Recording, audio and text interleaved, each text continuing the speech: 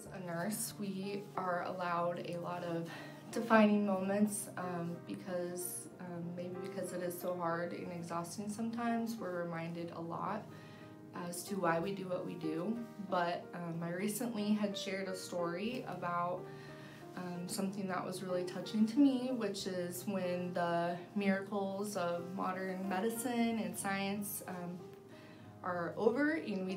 we experience a different type of miracle, which is being able to sit with a patient and hold their hand on their last day, and just letting them know that it's gonna be okay, and hugging their family and being there for them in that hard time, in that hard moment. Then that's when we're reminded why we do what we do.